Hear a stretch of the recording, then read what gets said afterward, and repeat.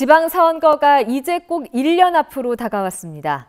강원도지사와 원주시장은 현역 단체장이 3선 연임 때문에 내년 선거에 출마할 수 없는데요.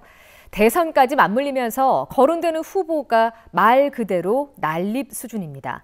먼저 오늘은 도지사 출마 예상자를 짚어봅니다. 허주희 기자입니다.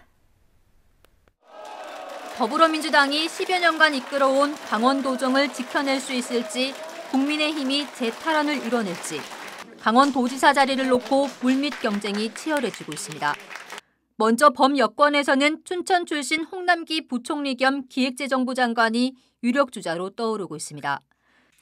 도내 현직 자치단체장으로는 원창묵 원주시장이 3선 임기를 마치고 도지사로 출마할 것으로 예상됩니다.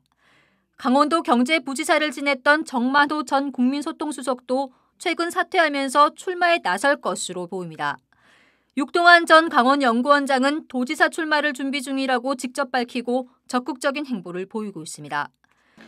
여권은 강원 민심이 다시 야권으로 돌아섰다는 분석이 나오자 쇄신책 마련에 나섰습니다. 국민들의 그런 질책을 겸허하게 받아들이고, 그다음에 당에서는 변화와 혁신을 통해서 내년 양대 선거에 다시 한번 국민과 도민들의 마음을 얻을 수 있도록. 지난달 재보궐선거 이후 호기를 맞고 있는 야권에서는 많은 후보들이 도전장을 내밀고 있습니다. 지난 총선 때 처음으로 낙마했던 김진태 전 국회의원이 야권을 대표하는 도지사 후보로 다시 주목받고 있습니다. 민주당 바람을 비껴갔던 4선 중진 권성동 국회의원도 김 전 의원과 함께 유력한 도지사 후보로 떠올랐습니다.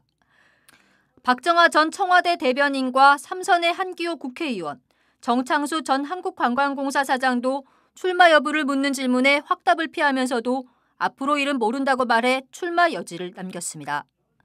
강원도를 위한 정책과 비전으로 경쟁하겠습니다. 야권이 하나로 통합하고 싸우지 않아야 합니다. 이 모든 것을 이루어서 이제 바꿔달라는 도민의 열망에 부응하는 국민의힘이 되겠습니다. 아직 1년이라는 시간이 남아있고 부동층도 적지 않아 민심의 향방을 가늠하기엔 이릅니다. 하지만 여야 정가는 지난 지방선거가 대선에 직접적인 영향을 받았던 만큼 내년 대선을 예의주시하고 있습니다. 이번 지방선거보다 석 달 앞서 치러지는 대선 판도가 막판 도지사 선거에 결정적인 변수가 될 것으로 전망됩니다. MBC 뉴스 허주입니다.